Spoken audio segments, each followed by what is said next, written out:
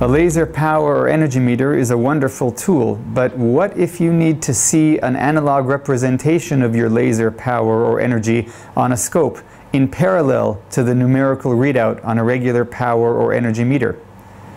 There are a number of options depending on the purpose. 1. In many cases, the simplest solution could be to make use of the analog output of the meter, using the mating connector provided. That gives a voltage signal proportional to the actual reading. It's in fact just a D to A translation of what's being displayed. So it represents a fully calibrated reading. The full-scale voltage is a function of the meter being used and the power range that it's on. 2. The SH to BNC connector simply takes the raw output from the detector element and sends it to the scope. It bypasses the calibration data stored in the sensor's EEPROM, so it essentially turns the sensor into an uncalibrated dumb analog sensor. It should be noted though that in some cases we could be talking about a signal to the scope that may be low, perhaps even near the noise level of the scope, which limits the usefulness of this method at low powers. 3. If you're using an energy sensor, pyroelectric or photodiode type, you might want to see every pulse, but you might be using a meter that can't quite go that fast. For example, you might be using a PE9C pyroelectric sensor, which can measure every pulse at up to 25 kilohertz, but you might be using it with a Vega meter, which can only catch every pulse at a maximum of 4 kilohertz.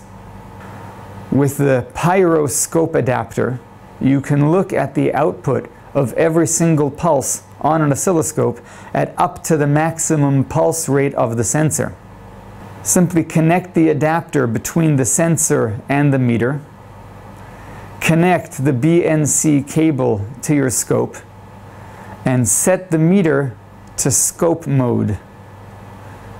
The meter then performs the signal processing, and what you'll see is a nice square output pulse where the voltage is approximately proportional to the pulse energy.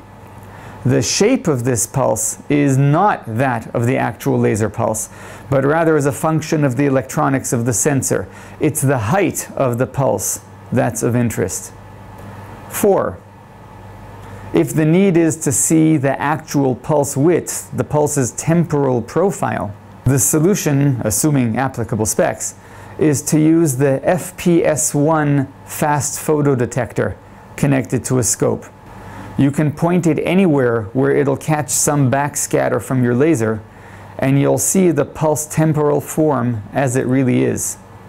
It's worth adding that if your application is specifically based on analog signal output, for example, if you need power sensors integrated inside your system to monitor the power for feedback control, then their solution for you might be one of our OEM sensors, which can be specifically tailored to your needs. Speak to your local OFIR representative to learn more about how we can best help you. To get our latest updates, follow us on our website, LinkedIn, Twitter, Facebook, or our blog. All the links are below.